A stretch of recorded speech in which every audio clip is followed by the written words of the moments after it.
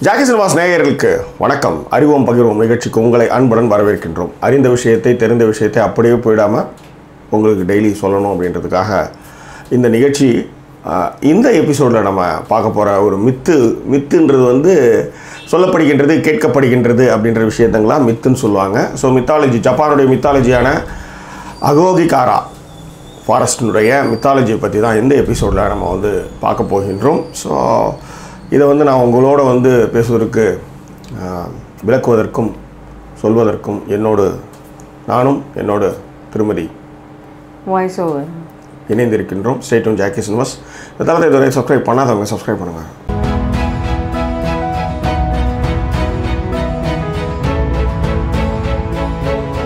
So இன்றைக்கி பார்க்க போகிறது அகோகிகாரா. இந்த பேரே ஒரு மாதிரி வில்லங்கமாக இருக்குது அப்படின்னா ஊரும் பயங்கரமான ஒரு வில்லங்கமான ஒரு இடம் தான் இது. அப்படிலாம் இல்லை. மித்து என்னென்னா சில நேரத்தில் காக்கா உட்கார பணம்பழம் வந்த கதையாக விஷயங்கள் தான் இங்கே நிறையவே. ஆக்சுவலாக ஜப்பானில் ஃபியூஜி எரிமலை உங்களுக்கு தெரியும்னு நினைக்கிறேன். நான் ஒரு ஃபோட்டோகிராஃபராக இருக்கும்பொழுது ஃபிலிம் ஃபியூஜி ஃபில்மு, கொடாக்கு இந்த மாதிரி ஃபிலிம்ஸ்லாம் இருக்கும்போது ஃபியூஜி ஃபில்ம் அது என்ன அப்படின்னு படிக்கும்போது தான் எனக்கு அது எரிமலைன்னே எனக்கு தெரியும். இந்த ஃபியூஜி எரிமலையானது அதற்கு கீழே இருக்கக்கூடிய இந்த காடுகளுடைய தொடக்கம் அப்படின்னு பார்த்தீங்கன்னா 864 காமன் ஏராவில் ஆரம்பிக்குது அப்படின்னு வரலாற்று ஆய்வாளர்கள் சொல்கிறாங்க. என்ன அப்படின்னா எரிமலை வெடித்து அந்த துகள்லாம் எரிமலை வெடிச்சதுக்கப்புறம் சாம்பல் படியும். ஸோ அது பல வருடங்களாக நூற்றாண்டுகளாக கடந்து அந்த இடத்துல தாவரங்கள்லாம் உருவாகி இப்போ நம்ம ஊரில் மாங்க்ரோவ் ஃபாரஸ்ட்னு ஒன்று இருக்குது, பார்த்துருக்கீங்களா?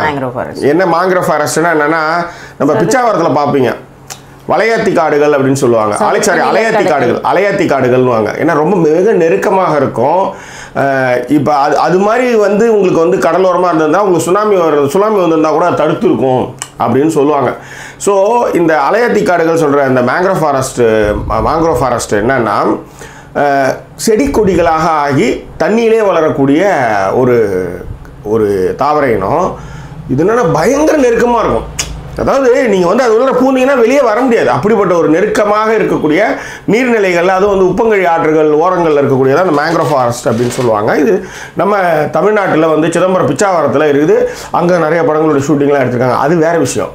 அந்த அளவுக்கு நெருக்கமாக சூரிய ஒளியை புகாத அளவுக்கு மிக நெருக்கமான ஒரு காடு தான் இந்த அகோகிகாரா ஃபாரஸ்ட். ஸோ இது எங்கே இருக்குது அப்படின்னு பார்த்தா மவுண்ட் ஃபியூஜி, ஜப்பானுடைய மவுண்ட் ஃபியூஜி மலை அடிவாரத்தில் இந்த காடுகள் இருக்குது. இந்த காட்டுடைய சிறப்பே என்ன அப்படின்னா இந்த லாவா வழிஞ்சுது இல்லையா, ஃபியூஜி எரிமலையில் இருக்கிற லாவா வழிஞ்சு அதனால் ஏற்பட்ட மண்கள் ஹார்டன்டு மண் ஆயிடுச்சு. அதுதான் இந்த காடுகளை சுற்றி பரப்பி இருக்குது. சொன்ன மாதிரி சூரிய ஒளியே கூட புகாத அளவிற்கு இந்த காடு பயங்கர டென்ஸ்டான ஒரு காடு. சரி, எவ்வளோ பரப்பளவு இருக்குது அப்படின்னு பார்த்தீங்கன்னா இந்த காடு 35 கிலோமீட்டர் ஸ்கொயர் பரப்பளவு இந்த காடுகளில் அமைஞ்சிருக்கு. இதுக்கு இன்னொரு பேரும் ஒன்று இருக்கு, சொல்லுங்க. மரங்களின் கடல் அப்படின்னு சொல்லுவாங்க. எப்படி நான் மேங்க்ரோவ் ஃபாரஸ்ட் இதுக்கு கம்பேர் பண்ணுறோம், அது மாதிரி மரங்களின் கடல் அப்படின்னா கடல் எவ்வளோ அடர்த்தியாக இருக்குமோ. ஆறுன்னா அவங்களுக்கு தெரியும். நீங்கள் நல்லா கேளுங்க, ஏன் மரங்களின் கடல்னு வைக்கணும்? மரங்களின் ஏரி, மரங்களின் குட்டை, மரங்களின் கால்வாய் வச்சுருக்காங்க. ஏன்னா மரங்களின் கால்வாய்னா சின்னதாக இருக்கும், மரங்களின் குட்டைனா ஒரு சதுர பரப்பளவில் ஒரு சின்னதாக இருக்கும், மரங்களின் ஏரியும் அவ்வளோதான். ஆனால் மரங்களின் கடல்னால் அதனுடைய டென்சிட்டி நீங்கள் பார்க்கணும். அது எவ்வளோ பெரிய எவ்வளோ பெரிய இடத்துல அது பறந்து விரிந்து இருக்குன்றது அப்படின்றதான் அதில் நீங்கள் பார்க்கக்கூடிய விஷயம். அது இதனுடைய சிறப்பு அம்சம் யோசிக்கிறதுக்கு முன்னாடி ஜப்பானுடைய கல்ச்சர் ஒரு தடவை சொல்லிடலாம். ஜப்பானுடைய கல்ச்சரில் இல்லை, இது என்னுடைய மித்த முதல்ல சொல்லுங்க. அப்போ தான் ஜப்பானுடைய கல்ச்சர் அவங்களுக்கு தெரியறதுக்கு வாய்ப்புகள் இருக்கும். பொதுவாக இந்த ஆகோகிகாரா ஃபாரஸ்ட் இருக்கு இல்லையா, இதில் இருக்கிற மித்து என்னன்னா இது உள்ளார போனால் செத்துருவாங்க. இது உள்ளார போனால் செத்துருவாங்க. ஏன் செத்துருவாங்க அப்படின்னா அங்கே பேய் நிறையா இருக்குது அப்படின்றது காலங்காலமாக சொல்லப்பட்டுக்கிட்டு வரக்கிட்ட ஒரு விஷயம். பாரதிதாசன் ஒரு கவிதையில் எழுதியிருப்பார். ஏன்னா பேய் இருக்குன்றது சொல்லுவான், அந்த மரத்தில் இருக்குதுன்னுவா, அந்த குளத்தில் இருக்குதுன்னுவா, இந்த மாதிரிலாம் மூட நம்பிக்கைகள் மூலமாக நம்மளை ஏமாற்றிட்டு இருப்பாங்க அப்படின்ட்டு. ஆனால் வழியாக வரக்கூடிய சமூகம் எதுன்னா, அதாவது எம்பரர்லேருந்து இன்னைய வரலையும் அந்த என்ன சொல்கிறது, அந்த டைனாசிட்டிக்கு உண்மையாகவும் அந்த எம்பரருக்கு என்ன சொல்கிறது வாழ்க்கையே கொடுக்கறதுக்கு தயாராக இருக்கக்கூடியவர்கள் தான் ஜப்பானியர்கள். அது காலங்காலமாக தொடர்ந்து வருது. அதில் இந்த காடு வந்து ஏன் வந்து அந்த சூசைட் நோட்டுக்கு வந்து ஃபேமஸ் ஆச்சு அப்படின்னா ஜப்பானில் மட்டும் ஃபேமஸ் ஆகல. ஸோ உலகமெங்கும் வந்து அகோகிகாரா ஃபாரஸ்ட் அப்படின்னாலே இது வந்து மித்து இருக்கிற இடம், அங்கே உள்ளார போனால் எல்லாம் செத்துருவாங்க, வெளியே வர்றதே ரொம்ப கஷ்டம் அப்படின்ற ஒரு மித்து பரவ இதனுடைய புகழும் பெரிய அளவில் போச்சு. ஆனால் இந்த மித்தினுடைய தொடக்கம் எங்கேருந்து வந்துச்சு அப்படின்றத நம்ம இங்கே பார்க்கணும். ஸோ இதுக்கு இது ஒரு வரலாற்று ஹிஸ்ட்ரி இருக்குது, அதுதான் அவங்க சொல்லுவாங்க. ஸோ இதெல்லாம் வந்து நம்ம ஜப்பானுடைய வந்து கல்ச்சரை வந்து தெரிஞ்சுக்கணும் அப்படின்னு சொன்னேன். ஜப்பானுடைய கல்ச்சரில் பார்த்தீங்கன்னா இப்போ நம்ம ஊர்லலாம் வந்து சூசைட் பண்ணிக்கிறது வந்து ரொம்ப கேவலம் அப்படின்னு சொல்லுவோம், எப்படி வந்து இது பண்ணுவோம், அசிங்கமான ஒரு விஷயம். பட் ஜப்பானியர்களை பொறுத்த வரைக்கும் அது வந்து ரொம்ப ரெஸ்பெக்ட்ஃபுல்லான ஒரு விஷயம். ஏன் அப்படின்னா சாமுராய்கள் வந்து போராடும் பொழுது அவங்க வந்து போரில் தோக்கிற மாதிரி இருந்தாலோ இல்லை எதிராளிகிட்ட தோக்கிற மாதிரி இருந்தாலோ அந்த வீரர்கள் என்ன பண்ணுவாங்கன்னா இந்த காடுகளில் வந்து தாங்கள் தற்கொலை செஞ்சுக்கிட்டதா வந்து கதைகள் இருக்கு. இல்லை அது ஒரு விஷயம் இருக்கு. சாமுராய் வந்து தோக்கிற மாதிரி இருந்தாலே தற்கொலை பண்ணிக்குவான். அதையும் மீறி வந்து அவனால் வந்து அங்கே ஜெயிக்க முடியல, அதுக்கப்புறம் வந்து நாட்டுக்கு போனால் நம்ம வந்து ரொம்ப கஷ்டப்படுவோம், அரசர்களுடைய பார்வையில் வந்து நம்ம வந்து தோற்றுட்டு வந்தோமே நிற்கிறதுக்கு பதில் இந்த காட்டுக்கு போயிட்டோம்னா நம்ம செத்துருவோம் அப்படின்றத இந்த காட்டுக்கு போய் சூசைட் பண்ணிக்கிற சமுராய்ஸ்கள் வந்து நிறையா. அது விடுங்க, ஆனால் பொதுவாகவே ஜப்பானியர்கள் வந்து இந்த தற்கொலை எண்ணம் அவங்களுக்கு எப்படின்னா அது வந்து வீரத்தினுடைய விளைநிலமாக அவங்க நினச்சிக்கிறாங்க. காரணம் என்னன்னா இப்போ உதாரணத்துக்கு இப்போ நம்ம ஊரில் வந்து ராஜபுத்திர வீரர்கள் வந்து சண்டை போடுவாங்க, அவங்க வந்து மொகல்ஸ் கிட்ட சண்டை போடுறப்பையும் சரி எப்பயுமே சரி அவங்க போர் முறையே வந்து வேறு மாதிரி இருக்கும். இன்று போய் நாளைவான்னு அனுப்புவாங்க. ஆனால் மொகல்ஸ் அப்படி கிடையாது, எதிரினா அப்படியே அடிச்சு விட்ருவாங்க. ஸோ இதனாலே வந்து நிறைய ராஜபுத்திர வீரர்களுடைய பெண்களில் வந்து அவங்க வந்து போர் முடிந்ததுக்கப்புறம் கபலீகரம் செய்ய வரும்போது எல்லாருமே தற்கொலை எல்லாம் பண்ணிக்குவோம். அப்போ நம்மளுக்கு வந்து நிறைய கதைகள் நம்ம பார்த்துக்கோம். பத்மாவதியிலேருந்து பார்த்தீங்கன்னா மிகப்பெரிய சிதை எரியப்பட்டு அதில் வந்து நிறைய பெண்களும் குழந்தைகளும் வந்து தற்கொலை பண்ணிக்குவாங்கன்னு வச்சுக்காங்களேன். இது வந்து எதுவுமே இல்லாமல் இருக்கும்பொழுது தான் உங்களுக்கு அந்த ஒரு சூழலில் இங்கே இந்தியாவில் இருந்தது. அதுக்கப்புறம் இப்போ நம்ம தமிழர்களை பொறுத்தவரையிலும் என்னென்னா தற்கொலை என்பது கோழை செயல். வாழறதுக்கு எவ்வளோ வழிகள் இருக்கும்போது சாவது ஒரு விஷயமாடா அப்படின்லாம் நம்ம பேசுவோம். ஆனால் ஜப்பானில் இந்த எம்பரர் அதுக்கான ஸ்லேவ் மாதிரி சொல்ல முடியாது, அது வந்து அடிமைன்னு சொல்ல முடியாது, அர்ப்பணிப்புன்னு சொல்லலாம். ஏன்னா அடிமைன்றது தப்பான வார்த்தை. உணர்வுபூர்வமாக அர்ப்பணிக்கக்கூடிய ஒரு மனிதர்களாக ஜப்பானிய வீரர்கள் இருந்தாங்க. அப்போ தங்களுடைய எதிரிகிட்ட வந்து தான் மாட்டிக்கிட்டு தன்னுடைய உண்மைகள் சொல்லிடக்கூடாதுன்றதுக்காக தன்னுடைய தோல்வியில் வந்து செத்துறது தான் வந்து வீரம் அப்படின்னு அவங்க காலங்காலமாக நினச்சிட்டு இருந்தாங்க. ஸோ அதனுடைய வெளிப்பாடாக தான் அந்த சமுராய்கள் வந்து அங்கேயே இறந்துருவாங்க. சப்போஸ் அங்கே தப்பிச்சாலும் கூட அதுக்கப்புறம் வந்து தன்னுடைய குற்ற உணர்ச்சியில் வந்து உணர்ந்துக்கிட்டு இருக்கும்பொழுது இந்த காட்டுக்கு போய் தங்களை மாய்த்து கொள்வார்கள் என்பது காலங்காலமாக இருக்கும். ஸோ இந்த மித்து தான் காலங்காலமாக இந்த அகோகிகாரா ஃபாரஸ்ட்டை வந்து வழி தொடர்ந்து வந்துகிட்டு இருக்கு. அப்போ மாடர்ன் டேஸில் வந்து இது உள்ளார போனவங்க வந்து செத்துறாங்களா சார்? உண்மையை சொன்னால் செத்துடுறாங்க. எப்படி ஏன் சாவறாங்க அப்படின்றது தான். ஏன்னா சூசைடு ஒரு தாட் ப்ராசஸ் இருந்துன்னு வச்சுக்கோங்களேன், சூசைட் பண்ணிக்கலாம் அப்படின்னு ஒரு எண்ணம் இருக்கிறவங்களா இருந்தாலும் சரி, அந்த சூசைடை பற்றி என்னதான் இருக்கு உள்ள, அதாவது சூசைடு பண்ணுறவங்க ஒருத்தவங்க சூசைடு பண்ணிக்கலாம்னு போகாத சும்மா டூரிஸ்டாக போகிறவங்க கூட வந்து இதில் உள்ளர போகும்பொழுது வந்து இறந்துடுறாங்க. இதற்கு மெயின் ரீசன் என்ன அப்படின்னா இந்த காடுகள் வந்து ஒன்றும் சூரிய ஒளியே கிடையாது. இன்னொன்று நம்ம ஃபஸ்ட்டே சொன்னோம் இல்லைங்களா, லாவாவில் அந்த மண் வந்து இந்த காடுகளை நிரப்பி இருக்கிறதுன்னு. அந்த லாவா மணல் வந்து என்னன்னா சவுண்டை அப்சர்வ் பண்ணக்கூடிய ஒரு திறமையான ஒரு மணல். அந்த மணல் வந்து சவுண்டை அப்சர்வ் பண்ணதுனால இந்த காடினுடைய நிசப்தம் இருக்கு இல்லையா, நிசப்தம்னா அப்படியே 100% சைலன்ஸுங்கிற மாதிரி சொல்லுவோம் இல்லையா, அந்த நிசப்தமே வந்து தற்கொலை எண்ணம் உள்ளவர்களுக்கு வந்து இன்னும் ஜாஸ்தியாக அந்த தற்கொலை எண்ணத்தை தூண்டுகிறது அப்படிங்கிறதும். இன்னொரு ஒரு விஷயம் வந்து அவங்க உள்ளே போகிறாங்க இல்லையா, உள்ளே போகிற பாதி பேருக்கு வந்து வெளியில் வர்ற வழியே தெரியாமல் சில பேர் வந்து அங்கேயே பைத்தியமாகி அங்கேயே வந்து இறந்து போயிடுறாங்க. இதில் இன்னொரு விஷயம் என்னன்னா இப்போ மாடர்ன் டேஸ்லேயே அப்படி நடக்குதுன்னு சொல்கிறீங்களே, அப்போ எது எப்படி இன்றைக்கி சேட்டலைட் இருக்குது எல்லாமே இருக்குது ரைட். ஸோ அந்த காடுகளுக்கு உள்ளார அகோகிகாரா காடுக்கு உள்ளார நீங்கள் வந்து மாடர்ன் டேஸில் நீங்கள் உள்ளார போனீங்கன்னா உங்களுக்கு நீங்கள் வந்து காம்பஸ் எடுத்துன்னு போயிருந்தாலும் அது ஒர்க் ஆகாது, ஃபோன் இருந்தாலும் சிக்னல் ஒர்க் ஆகுது. பிகாஸ் ஆஃப் அந்த லாவாவில் இருக்கக்கூடிய மேக்னெட்டிக் பவர் வந்து அதை வந்து ஒர்க் பண்ண விடாமல் தடுக்குது அப்படின்றாங்க. அதேமாதிரி இவங்க சொன்ன மாதிரி அந்த ஆடியோஸ் நீங்கள் என்ன தான் உதவி ஹெல்ப்னு கத்தினாலும் கூட அந்த சவுண்டு வந்து நெருக்கமான காடுகள் காரணமாக மரங்களின் காரணமாக உங்களுக்கு சவுண்டே வெளியே போகுது. அதுவும் மீறி போகிறதுக்கு முன்னாடி வந்து இந்த கீழே இருக்கிற அந்த அக்வாஸ்டிக்ஸ்னு சொல்லுவோம் இல்லையா, நம்ம வந்து சவுண்ட் ப்ரூஃப் சொல்லுவோம், ஆடியோ ஸ்டுடியோலாம் இருக்கும் அக்வாஸ்டிக்ஸ்னு சொல்லுவாங்க. சவுண்டு வந்து வெளியிலேருந்து உள்ளார வராது, உள்ளேருந்து வெளியே போகாது. அந்த மாதிரி இந்த அக்வாஸ்டிக்ஸ் அமைப்பு மாதிரி இந்த நெருக்கமான காடுகள் வந்து உங்களுக்கு ஹெல்ப்னு கத்தினா கூட உங்களுடைய குரல் வந்து ஒரு 10 அடி 5 அடிக்கு மேலே கேட்காது. ஒரு 30 அடியில் இருந்தால் கூட அவனுக்கு அந்த கேட்காததுனால என்ன ஆகுதுன்னா இது வந்து சினிமா மாதிரி தான். இல்லை இப்படி வந்துட்டே இருப்பான், பக்கத்துலேயே வந்து ஹீரோ போயிட்டு இருப்பான், இல்லை இங்கே கடத்திப்பா பக்கத்தில், அந்த மாதிரியாக இது நிறைய பேர் வந்து மிஸ் ஆகிருக்காங்க. ஸோ அது மட்டும் கிடையாது, இதில் வந்து ஆர்வத்தின் மூலமாக இதில் போய் மாற்றவங்க தான் நிறைய. இது இது 2 விஷயம் இருக்குது. அதனால இப்போ என்னென்னா அந்த ஆர்வத்தின் மூலமாக உள்ளார போய் வெளியே நான் வந்துடுறேன் அப்படின்ட்டு பாரு நான் சொல்கிறேங்கல்ல போய் அது போதுமாது நான் உள்ளார போய்ட்டு வரேன்டா அப்படின்னு போய் வழி தெரியாமல் மாட்டினவங்க தான் இங்கே நிறையா. சரி, இப்போ இந்த வழி தெரியாமல் மாட்டினாங்க அப்படின்னு நம்ம சொல்கிறோம் இல்லையா, இந்த வழி தெரியாமல் மாட்டினவங்க எத்தனை பேர், என்ன, அது எப்படி வந்து இதெல்லாம் கண்டுபிடிச்சாங்க, இதெல்லாம் எப்படி வந்து வெளி உலகத்துக்கு வந்துச்சு அப்படின்றத பார்த்தோம்னா இது ஒரு ஹிஸ்ட்ரி ஒன்று இருக்குது. சாமுராய் போகிறாங்க, அது உலர போய் செத்துடுறாங்க. அதுக்கப்புறம் வந்து இருக்கிற ஜப்பானில் வந்து வழி வழியாக இந்த மித்தாலஜியை வந்து நம்பிக்கிட்டு இருக்காங்க. அதனால் வந்து அது உள்ளார சர்க்குலர் எண்ணம் போகிறவங்க போவாங்க, அதோட காலியாகிடுவாங்க. எங்கே போனாங்க ஏது போனாங்கன்னா தெரியாது. ஆனால் 1970களில் இது கொஞ்சம் கொஞ்சமாக வெளியே வர ஆரம்பித்தது. என்னன்னா இந்த மாதிரி உள்ளார போயிட்டு சில பேர் வந்து போய் மாட்டிக்கிறாங்க இல்லையா, சுற்றுலாவாக போகிறவங்க, ஐயோ அங்கே போய் தற்கொலை எண்ணத்துக்கு போனவங்க வந்து திரும்ப வந்து வரணும்னு நினச்சி மாட்டிக்கிறாங்கல்ல, மாட்டிக்கிட்டு செத்துடுறாங்க இல்லையா, அந்த மாதிரியான பாடிஸ்லாம் எடுத்துகிட்டு வர்றதுக்கு வந்து தன்னார்வலர்கள்லாம் உருவாக ஆரம்பித்தாங்க. எப்போலேருந்து பார்த்தீங்கன்னா 1970லேருந்து. ஓகேங்களா, 70லேருந்து பார்த்தீங்கன்னா உள்ளே இருக்கிற பாடியெல்லாம் வெளியே எடுத்துன்னு வர பார்த்தாங்க. இப்போ யாராவது ஒருத்தவங்க அந்த சுற்று வட்டத்தில் காணும் அப்படின்னு நேரம் உள்ளார செத்து கிடப்பா அப்படின்ட்டு போவாங்க. இவங்க எல்லாருமே எப்படி போவாங்க, போனவங்க அத்தனை பேர் எப்படி திரும்பி வரணும்னா நிறைய வந்து இந்த நூல் கட்டிட்டு போகிறது. பொதுவாக வந்து அப்போகலிப்டா படம்லாம் நீங்கள் பார்த்தீங்கன்னா காட்டில், அந்த காலத்தில் வந்து நீங்கள் வந்து ஒரு காட்டில் வந்து நீங்கள் அடர்ந்த காடுகளுக்கு உள்ளார நீங்கள் போகிறீங்கன்னா செடியை ஒடிச்சு வச்சுட்டே போவாங்க. அதுதான் நீங்கள் திரும்பி வர்றதுக்கான வழி. புரியுதுங்களா? இந்த வழியாக தான் நம்ம போனோம் அப்படின்றதுக்கு முக்கியமான மரங்களில் இருக்கிற செடிகளை வந்து கிளைகளை வந்து அங்கங்கே உடச்சி வச்சுட்டு போவாங்க. ஸோ இது வழியாக தான் நம்ம போகணும் அப்படின்றது தான் அவங்களுக்கு வந்து. இங்கே வந்து என்னென்னா அந்த மாதிரி வழிகளுக்கு அமைப்பே இல்லை. அப்படிப்பட்ட நெருக்கமான காடுகள், உயரமான மரங்கள் போது எதையும் உடைக்க முடியாது, எதுவும் பண்ண முடியாதுன்றனால இவங்க வந்து கயிறு கட்டிக்கிட்டு போகிறது, அப்புறம் சலஃபன் டேப்பில் அந்த மாதிரி கலராக ஏதாவது வச்சுக்கிட்டு வழியை வந்து அடையாளப்படுத்திக்கிட்டு போகிறது, அந்த மாதிரி விஷயங்கள்லாம் பண்ணி தான் இந்த பாடிகள்லாம் எடுத்துகிட்டு வந்தாங்க. இதில் இன்னொரு முக்கியமான விஷயம் நம்ம வந்து கவனிக்கப்பட வேண்டிய விஷயம் என்னென்னா 1993 ஒரு புத்தகம் வெளியாகின்றது, the complete manual of suicide அப்படின்னு ஒரு புத்தகம். இது போதாதா, சூசைட் பண்ணுறவனே வந்து மறந்து போயிருந்தாலும் இது என்னெல்லாம் செஞ்சுக்கலாம் அப்படின்ற ஒரு புக்கு ரிலீஸ் ஆகும்போது இதில் வந்து இந்த அகோகிகாரா காடுகளை பற்றியும் மென்ஷன் பண்ணுறாங்க. அவ்வளோதான், எல்லாம் படம் எடுத்து போகுது. என்னடி உப்பை காணன்னா உப்பு நடி குழம்புல போகலன்னா உடனே அகோகிகாரா காடுக்கு போயிட வேண்டியது. அப்புறம் என்ன மார்க் ரொம்ப கம்மியாக எடுத்தோன்னா அகோகிகாரா காட்டுக்கு போயிட வேண்டியது. ஏன்னா மாச சம்பளத்தை எடுத்து வந்து கொடுக்கல, என்னடா பண்ண போன மாச சம்பளம்னா அகோகிகாரா காட்டுக்கு போயிட வேண்டியது. இந்த மாதிரி இந்த படையெடுப்புகள் வந்து அதிகமாக ஆரம்பிச்சதுக்கு அப்புறம் என்ன பண்ணாங்க, ஜப்பான் கவர்மெண்ட் வந்து மிரண்ட ஆரம்பிச்சிருச்சு.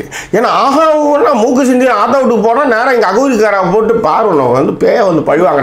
ஆக்சுவலாக இதில் என்னுடைய மித்தே என்னன்னா, இது உள்ளார போய் சமுராய்கள்லாம் செத்துட்டாங்கன்னா தங்களுடைய எதிரிகளை வந்து ஆவியை போய் பழிவாங்குவோம் அப்படின்றத அங்கே போய் செத்தாங்க எல்லாமே. இது வந்து எல்லாமே ரிவர்ஸ் ஆகி மாடர்ன் டேஸே இது தொடர்றப்போ ஜப்பான் கவர்மெண்ட் என்ன பண்ணிச்சு, ஃபஸ்ட்டு வந்து இதுக்கு வந்து என்ன சொன்னாங்கன்னா, அவங்க வந்து முதல்ல வந்து ஒரு கணக்கை சொல்கிறாங்க. 2002 வந்து ஒரு 78 பேர் இந்த வருஷம் வந்து இறந்து போட்டாங்க, உள்ளார தற்கொலை எண்ணத்தோட போய் இறந்துட்டாங்க அப்படின்னு ஒரு புள்ளி விவரத்தை சொல்கிறாங்க. திடீர்னு பார்த்தா 2003 105 பேர் போய் சாவறான். எங்க 2002 78 பேர் தான் சாவறான் வருஷத்தில். திடீர்னு இந்த புள்ளி விவரத்தை கொடுத்ததுமே 105 பேர் சாவறான். என்னங்கடா இது, சும்மா இருக்கணும், சொரிஞ்சு விட்ட கதையாகிடுது இது, இனிமேல் அந்த புள்ளி விவரத்தை வெளியே சொல்லவே கூடாது அப்படின்னு முடிவு பண்ணி ஜப்பான் கவர்மெண்ட். இதில் இன்னொன்று என்னென்னா 2010 அரௌண்ட் 200 பேர் வந்து சூசைட் பண்ணிக்கிறதுக்காக இதில் போயிருந்தவங்க, அதில் 54 பேர் தான் வந்து சக்சீட் ஆனாங்களாம். அந்த மாதிரி வந்து 200 பேருக்கு மேலே உள்ளே போயிட்டு 54 பேர் வந்து இறந்து போயிடுறாங்க அப்படின்னும் பொழுது நம்பர்ஸ் இன்க்ரீஸ் ஆகிட்டே ஆக ஆரம்பிச்சது. இப்போது நம்ம பேசிகிட்டு இருந்த மாதிரி இந்த சூசைட் புக் இருக்கு இல்லையா, அதுவும் வந்து ஒன் ஆஃப் த ரீசன் அப்படின்னு சொல்லிட்டு நம்ப ஆரம்பித்தாங்க. ஏன்னா நிறைய பேர் வந்து ஒரு 2-3 பேர்களுக்கு மேலே அவங்க இறக்கும் பொழுது பார்த்தா அவங்க கையில் வந்து இந்த புக் இருந்தது அப்படிங்கிறதையும் வந்து குறிப்பிடுறாங்க. இதன் பிறகுதான் வந்து போலீஸும் சரி ஜப்பானிய கவர்மெண்ட்டும் என்ன முடிவு பண்ணுதுன்னா, இது ஒரு ஆர்வத்தை இன்னும் தூண்டுது. 200 பேர் அங்கே உள்ளே போய் சேர்த்துட்டாங்களா, அப்போ போய் பார்த்துருவோம். 100 பேர் உள்ளே போய் சேர்த்துருவாங்களா, அப்போ போய் என்னதான் இருக்குன்னு பார்த்துருவோம் அப்படின்னு ஆர்வத்தை தூண்டும் காரணத்தினால ஒரு கட்டத்திற்கு மேல் வந்து இந்த என்ன சொல்கிறது, எவ்வளோ பேர் அப்படின்ற இந்த ஸ்டாட்டிஸ்டிக்ஸை வந்து வெளியிடவே வந்து ஜப்பானின் போலீஸார் வந்து மறுக்கிறாங்க. அது ஒன்றும் கிடையாது, இந்த பேய் மிஸ்ட்ரி இதெல்லாம் வந்து நம்புறவங்க மிகப்பெரிய பயந்தாங்கொலிங்க. அதை பார்த்து நான் தைரியமானவன் நிரூபிக்கிறதுக்காகவே பார்ப்பாங்க. ஸோ இந்த மாதிரியான காடுகள் என்ன ஒரு என்ன சொல்கிறது, ஒரு அட்வென்ச்சராக நான் உள்ளார போயிட்டு வெளியே வந்துடுறேன் பார், முதல் மனிதன் அகோரகாரியிலிருந்து வெளிவந்திருக்கக்கூடிய முதல் மனிதன் அப்படின்ற பெருமை பீத்த கலப்பைக்காகவே இதில் நிறைய பேர் போய் உள்ளார போய் இப்போ மாட்டிக்கினவங்க நிறைய பேர் இருக்கிறாங்க. இதனால் தான் என்னாச்சுன்னா ஜப்பான் கவர்மெண்ட் என்ன பண்ணுது, ஒரு அறிவிப்பு பலகையை வைக்கிறாங்க. இந்த மாதிரி இது வந்து ஒரு சூசைட் ஃபாரஸ்ட்னு ஒரு மித்தாலஜி இருக்குது, நீங்கள் வந்து ஆர்வ கோளாறு உள்ளார நீங்கள் போகலாம், தெரிஞ்சோ தெரியாமலே போகலாம், போனீங்கன்னா உங்களுக்கு தற்கொலை எண்ணம் வரும்னு சொல்கிறாங்க. அதெல்லாம் இருக்குது. நீங்கள் உங்களுக்கு அப்படி ஒரு எண்ணம் இல்லைனாலும் நீங்கள் வந்து மாட்டிக்கிட்டாலும் உதவின்னு கேளுங்க. அந்த அறிவிப்பலைகள் என்ன எழுதியிருக்குன்னா, சூசைடு எண்ணம் உள்ளவர்கள் உதவி கேளுங்கள். நீங்கள் உள்ளார போகும்போதே உங்களுக்கு சூசைடு எண்ணமாக கூட இருக்கலாம், இல்லை போய் மாட்டிக்கலாம், என்னவா இருக்கட்டும், ஹெல்ப்னு கற்றுங்க, விடாமல் கற்றுங்க. ஸோ இந்த வாலண்டியர்ஸ்லாம் வந்து உங்களுக்கு உதவுறதுக்காக வாய்ப்புகள் இருக்குது அப்படின்றத சொல்லியிருக்காங்க. இன்னொரு விஷயம், அவங்க அதை சொன்னதோடு இல்லாமல் நிறைய போலீஸார் வந்து அங்கே ரோந்து பணியிலையும் வந்து அந்த காட்டுக்குள்ளார வந்து ஈடுபட ஆரம்பித்தாங்க. ஏன்னா யார் எங்கே போய் மாட்டிக்கிறாங்க அப்படின்னு தெரிய மாட்டேங்குது அப்படிங்கிறதுல. இதில் வந்து அந்த பாடியை எடுக்கிறாங்க இல்லைங்களா, வெளியில் கொண்டு வர்ற அந்த தன்னார்வக்காரங்களும் சொல்கிற விஷயம் என்னென்னா, என்ஜிஓஸ் அவங்க வந்து என்ன சொல்கிறாங்க அப்படின்னா, உள்ளே போய் தற்கொலை எண்ணம் இருக்கிற மாதிரி போய் அதுக்கப்புறம் மாற்றிக்கிட்டாங்க அவங்க நிறைய பேர். ஆனால் வழி தெரியாமல் திரும்பி வர்றதுக்கு வழி தெரியாமலும் இந்த சத்தத்தினாலுமே வந்து அங்கே வந்து இறந்து போயிடுறாங்க. அது வந்து ரொம்ப கொடுமையான ஒரு உண்மை. என்னன்னா அந்த இடத்தினுடைய அந்த மயான அமைதி தான் அதனுடைய பயமே. மயான அமைதி ஒன்றும் இல்லை. நீங்கள் தண்ணியில் வந்து நீங்கள் வந்து நீச்சல் அடிப்பீங்க, ஏதோ ஒரு இடத்துல வந்து உங்களுக்கு வந்து டயர்ட் ஆகுதுன்னு வச்சுக்கோங்க, டமான் உள்ளார போகிற மாதிரி போய்டும். அதுக்கப்புறம் கை காலெலாம் பயத்திலே வந்து இன்னும் வேகமாக செயல்பட ஆரம்பிப்பீங்க. அந்த மாதிரி இங்கே சவுண்டு கேட்டும் எதுவுமே இல்லாமல் சுற்றி ஒரே இடத்துல வரும்பொழுது எந்த சூரிய ஒளியுமே இல்லாமல் வழியே தெரியாமல் நீங்கள் வந்து தவிக்கும் பொழுது என்ன ஆகும்னா, அதீத பயமே உங்களுக்கு வந்து தவறான பாதைகளை எடுத்துன்னு போயிடும். உட்காந்து யோசிக்கவே முடியாது. அதுவும் இல்லாத அந்த சவுண்டு உம்னு ஒரு சவுண்டு இருக்கும், எந்த ஒரு இதுவுமே இல்லாத ஒரு சவுண்டு இருக்கும். இந்த காட்டில் இருக்கிற உயிரினங்கள் வந்து இருக்குது அப்படின்னா இருக்குது. சொல்லுங்கள். ஸோ இந்த காட்டில் வந்து நிறைய உயிரினங்கள், அதாவது ஏஷியன் பிளாக் பேரு, ஜாப்பனீஸ் மோல்னு சொல்கிறது, பேட்ஸு, ஃபாக்ஸு, ராபிட்டு, இது எல்லாமே வந்து இருக்குது. அதே மாதிரி பேர்ட்ஸ்லேயும் பார்த்தீங்கன்னா வில்லோ டிட் அப்படின்றாங்க, அந்த மாதிரியான உட்பெக்கர்ஸு, பஷ் வார்ப்ளர் அப்படிங்கிற இந்த விஷயங்களும் இருக்குது. இதை தவிர்த்து ஏன்னா மெக்னீஷியமும் அயனும் ஜாஸ்தியாக இருக்கிற இந்த மண்ணில் பூச்சிகள் இருக்கா அப்படின்னு பார்த்தா கண்டிப்பாக பூச்சிகளும் இருக்குது. பீட்டில்ஸ் இருக்குது, பட்டர்ஃப்ளைஸ் இருக்குது. இந்த வகையான பூச்சி இனத்தை சார்ந்தவர்களும் இங்கே வாழ்ந்துக்கிட்டு தான் இருக்கு. அது பேய் ஊடுன்னு சொல்கிறோம், பேய் காடுன்னு சொல்கிறோம். அப்படிப்பட்ட இடத்துல திடீர்னு ஒரு முயல் ஓடுற சத்தத்தில் வந்து ஏதோ வந்துருச்சுன்னு கழிஞ்சிக்க மாட்டோம், பயத்தில் பீ கைட்டிக்காது. அந்த மாதிரி இந்த பயம் அதுதான் அங்கே இருக்கிறதுலே சிறு சத்தம், சிறு சலசலப்பு, சிறு சரவுகளின் ஒலி அங்கே வந்து பயத்தை கூட்டுது. இதயம் வந்து அதிகமாக அடிக்க ஆரம்பிக்குது. மாரடைப்பால் இறந்தவர்களும் நிறைய பேர் இருக்கிறாங்க.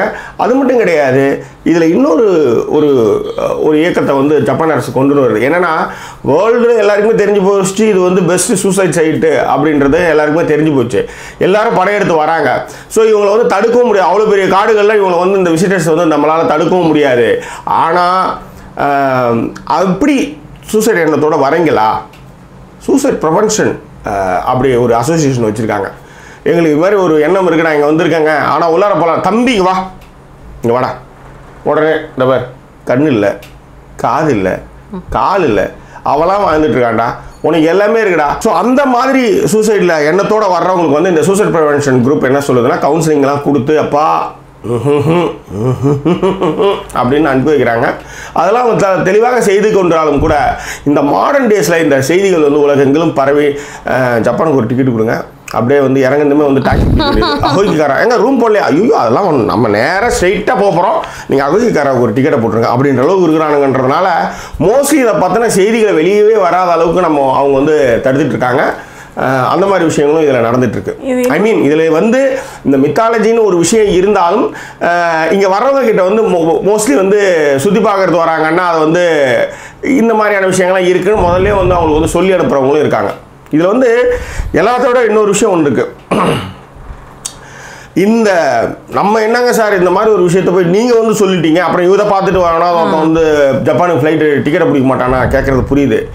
இது வந்து நான் இன்றைக்கி சொல்லலை, இது வந்து ஜப்பானுடைய கதைகளில், கேம்ஸில், இலக்கியங்களில், பாடல்களில், கவிதைகளில் எல்லாத்துலேயுமே இந்த அகோரிகாரா ஃபாரஸ்ட்டை பற்றின குறிப்புகளும் சரி, அதனை பற்றின விஷயங்களும் சரி எல்லாமே வந்து இதுக்கு முன்னாடியும் குறிப்பிட்டிருக்காங்க. ஸோ அதனால் அதில் வந்து எல்லாத்தையுமே பதிவு செய்திருக்காங்க. ஸோ அதுதான் உண்மை. ஓகேங்களா? ஆனால் இதில் இன்னொரு விஷயம் என்னென்னா, ஒரு முக்கியமான விஷயம், நம்ம தான் இந்த வீலாகர்ஸ் இந்த யூடியூபர்ஸ்லாம் பண்ணுவாங்க கையில் கேமரா கட்சி என்ன பண்ணுவாங்க இல்லையா அந்த மாதிரி டிசம்பர் 31 2017 ஒருத்தர் என்ன பண்ணார் வீலாக் பண்ணுறேன்ட்டு கேமரா எடுத்துட்டு நான் அகோரிக்கார ஃபாரஸ்ட் வாசலில் இருக்கின்றேன் இது உள்ளாரே சமுராய்கள் இறந்த பிணங்களினுடைய ஆவிகள் சுற்றி கொண்டிருக்கின்றது நான் இப்போது உள்ளே செல்ல போகின்றேன் நான் போய்விட்டு வந்து விடுவேன் உங்களுக்கு இந்த வீலாக் மூலமாக சொல்லிக் கொள்வது இதற்கு மித்த நான் உடைப்பது தான் என்னுடைய சரியான வேலையாக இருக்கும் இதனோடு பின்தொடர்ந்து வாருங்கள் தோபருங்கள் அடர்ந்த காடுகள் இதனுள்ளே இருக்கும் அமானுஷ்யமான அமைதியே உங்களுக்கு ஒரு பயத்தை ஏற்படுத்துமாக அதனால் என்னோடு நீங்கள் பயணித்துக் கொண்டு வருகிறீர்கள் அப்படின்ட்டு கேமரா எடுத்துகிட்டே போயிருக்கான் திடீர்னு பார்த்தா ஒரு பொண்ணு ஒரு உடல் சூசைட் பண்ணி தொங்குது இதை வேற இவன் எடுத்துட்டு வந்து இதை வேற அப்லோடு வேற பண்ணியிருக்கான் பிரச்சனை அங்கே தான் வந்துடுச்சு இது வந்து ஸ்கூப் நியூஸ் தான் நான் உள்ளார போகிறேன் தற்கொலைக்காரனை பார்த்தாலே ஒன்று வந்து தொங்கிட்டு இருக்குடா அப்படின்ட்டு ஒரு ஸ்கூப் நியூஸ் தான் நான் இல்லைன்னு சொல்ல வரல ஆனால் இது எப்படிப்பட்ட ஒரு இதை வந்து அவன் அப்லோட் பண்ணுறப்ப ஒரு விஷயத்தை பண்ணியிருக்கான் என்னென்னா அந்த ஃபேஸை வந்து மாஸ்க் பண்ணி தான் அவன் வந்து அப்லோட் பண்ணியிருக்கான் யார் அது அப்படின்றது தெரிவிக்காம தான் அதை பண்ணியிருக்கான் பட் அப்படியே பண்ணியிருந்தாலும் கீழே வந்து கமெண்ட்டில் வச்சு செஞ்சிட்டானுங்க முதல்ல ஒரு இறந்த உடலை வந்து நீ வந்து ரெஸ்பெக்ட் பண்ணாமல் நீ இதை வந்து எடுத்து உன்னுடைய சுயலாபத்துக்காக அப்லோட் பண்ணுறது தப்பு அப்படின்னாங்க ரெண்டாவது ஜப்பானிய அவமதிக்கிற மாதிரியான ஒரு விஷயமா இருக்கு அதை எப்படி வந்து நீங்க செய்யலாம் அப்படின்னு வந்து நிறைய கேள்விகள் எழ ஆரம்பிச்சது ஜப்பானிய கல்ச்சரே வந்து அது வீரத்தினுடைய விளைநிலம் நாங்கள் நினைச்சிட்டு இருக்கப்ப அதை வந்து நீங்க ரொம்ப அசிங்கப்படுத்திட்டீங்க அந்த கல்ச்சரே நீங்க அசிங்கப்படுத்திட்டீங்க அப்படின்ட்டு அங்கே நிறைய எதிர்ப்பு குரல்கள்லாம் வரவும் அந்த வீலாக வந்து அவர் வந்து டெலிட் பண்ணிட்டு மன்னிப்பு மானசீகமாக கேட்டார் ஃபர்ஸ்ட் மானசீகமாக மன்னிப்பு கேட்டு பார்த்தாரு டே அப்படின்னு தான் அதுக்கப்புறம் அந்த வீடியோ வந்து அவர் டெலிட் பண்ணிட்டார் ஸோ இது மாதிரியாக நிறைய சுவாரஸ்யங்கள் அந்த காடுகளை சுற்றி இருந்தாலும் இந்த காடு தான் வந்து இருக்கிறதுலே ஃபர்ஸ்ட் சூசைட் பாயிண்டா இந்த வேர்ல்ட் அப்படின்னு கேட்டிங்கன்னா இல்ல அது இன்னொன்று இருக்குது செகண்டா இது வந்து செகண்ட் தான் வந்து இந்த காடு அப்போ முதல்ல என்னன்னு கேட்குறீங்களா அது என்னைக்காவது வீடியோ வந்து ரொம்ப கஷ்டப்பட்டு டப்பால் அதை எடுத்து சொல்லிடுறோம் stay tune Jackie cinemas with me and voice over இது மாதிரி நிறைய தகவல்கள் உங்களுக்கு வந்து வழங்குவதற்கு ஆயத்தமாக உள்ளோம் நீங்கள் செய்ய வேண்டியதெல்லாம் இந்த தளத்தை நீங்கள் வந்து சப்ஸ்கிரைப் பண்ணாதவங்க சப்ஸ்கிரைப் பண்ணணும் அதன் பிறகு நண்பர்கிட்ட இதை ஷேர் பண்ணணும் இது முக்கியமாக இது வயது வந்தவர்களுக்கான பதிவாகத்தான் நான் அதை பார்க்குறேன் ஏன்னா இந்த மாதிரிலாம் ஒரு எண்ணம் உங்களுக்கு இருக்குது அப்படின்னா நம்ம ஊரை பொறுத்தவரை அது கோழைத்தனம் தான் ஓகேங்களா அதை மீறி வாழ்வது தான் ஜெயிக்கிறது புரியுதுங்களா இதை வந்து இது ஏன் வந்து இந்த இடத்துல வந்து சொல்கிறோம் இப்படி ஒரு மித்துலாம் இருக்குது இதெல்லாம் நீங்கள் நம்பாதீங்க உங்களுக்கு அந்த ஒரு எண்ண ஓட்டம் இருக்கிற இடத்துக்கு போனாலே உங்களுக்கு அந்த ஒரு எண்ண ஓட்டம் வந்துடும் அதுதான் அங்கே ஸோ அதனால் அந்த மாதிரியான இடங்கள்லாம் வந்து நான் போனால் கீழ்ச்சிடும் போய்டும் வந்துடும்லாம் அந்த இதெல்லாம் வேண்டாம் எவ்வளோ இடம் இருக்குது எவ்வளோ விஷயங்கள் இருக்குது செய்கிறதுக்கு நம்ம எதுக்கு கழுதாது ஸோ எப்பொழுதுமே நம்ம நாடை பொறுத்தவரை மற்றவங்களுடைய கல்ச்சர் இப்படி வளர்ந்துட்டு போகணும் இந்த விஷயத்தில் சொல்கிறேன் அது வந்து அன்னைக்கு சாமுராய்கள் வந்து அப்படி இருந்தாங்கன்னா இன்றைக்கி மாடர்ன் டேஸில் அப்படி இருக்கணும் அவசியம் கிடையாது அதுக்காக சொல்கிறேன் அது ஜப்பானிய இளைஞர்களாக கூட இருக்கட்டும் இலங்கைகளாக கூட இருக்கட்டும் வாழ்வதற்கு நிறைய விஷயங்கள் இருக்கின்றது ரசிப்பதற்கு எவ்வளோ விஷயங்கள் இருக்கின்றது இந்த வாழ்க்கை நம்மளுக்கு அளித்தது வந்து கொடை கிஃப்ட்டு அதை வந்து தயவு செய்து டிஸ்ட்ராக்ட் பண்ணிக்காதீங்க இந்த மாதிரியான விஷயங்களில் ஸோ இந்த மாதிரியான விஷயங்களை கவனமும் செலுத்தாதீங்க அப்படின்றதும் இப்படியான ஒரு எண்ண ஓட்டம் ஒருத்தவங்க இருக்குனாலே நீங்கள் அவங்களுக்கு கவுன்சிலிங் தான் அவங்களுக்கு ஒரு மிகச்சிறந்த நிவாரணியாக நான் கருதுவேன் ஸோ அப்படியானவர்களுக்கு வந்து நீங்கள் வந்து கவுன்சிலிங் வந்து தொடர்ந்து கொடுக்கணும் ஸோ இப்படியான ஒரு மித்து ஒன்று இருக்குது இந்த உலகத்தில் அப்படின்றது உங்களுக்கு தெரிவிப்பதற்காக இந்த பதிவு என்பது இந்த இடத்தில் சொல்லிக்கொண்டு மீண்டும் வேறொரு எபிசோடில் உங்களை நான் சந்திக்கிறேன் அதுவரை நன்றி கூறி விடைபெறுவது உங்கள் ஜாக்கி சேகர் மற்றும் வாய்ஸ் ஓவர் சைனிங் ஆஃப்